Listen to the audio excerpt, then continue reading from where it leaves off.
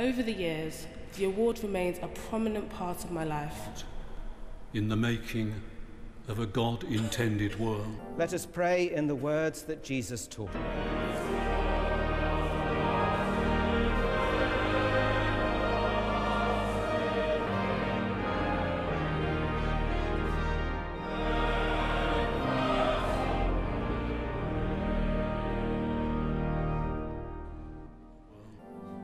And spoke very eloquently about her experience and the way in which the Duke of Edinburgh Award scheme had helped her and inspired her. Approaching Her Majesty the Queen to escort Her Majesty the Duke of York. Anthem sounded by the fanfare team from the central band of the Royal Air Force.